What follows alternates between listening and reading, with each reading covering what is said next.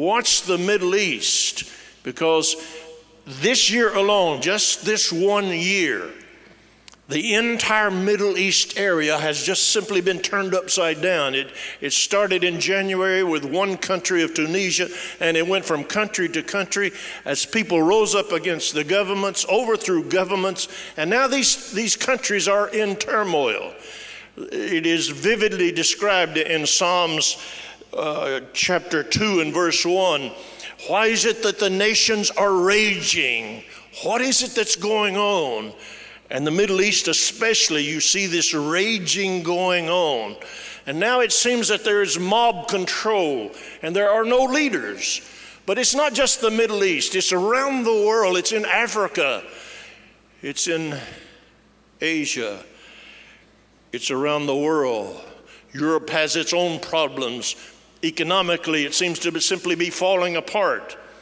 And the thing that we're noticing in looking at all of this, that there is no leaders on the scene.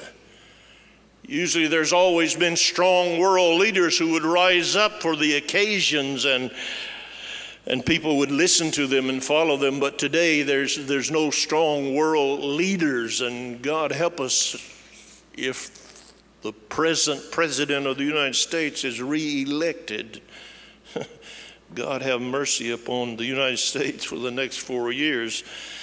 But we have no strong leaders, and of course what we're seeing is the setting of a stage for the Antichrist to come along. And we know that because that's what the Bible tells us. Paul wrote to Timothy and said, in the last days there will be terrible times.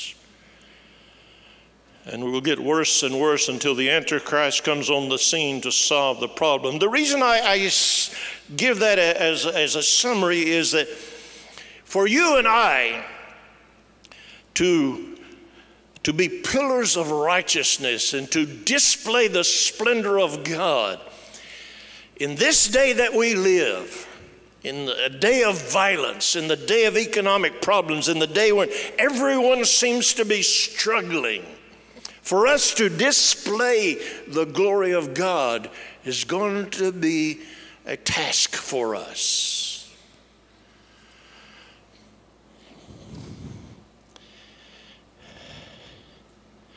In the Acts chapter 17 passage, would you turn over to Acts 17?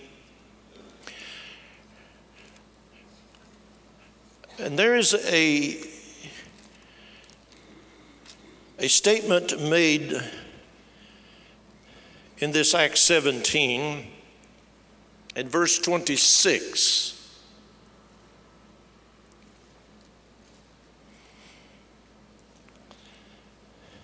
Acts 17 and verse 26. From one man, he, God, made every nation of men, that they should inhabit the whole earth, and he determined the times set for them, and then notice, and the exact place they should live.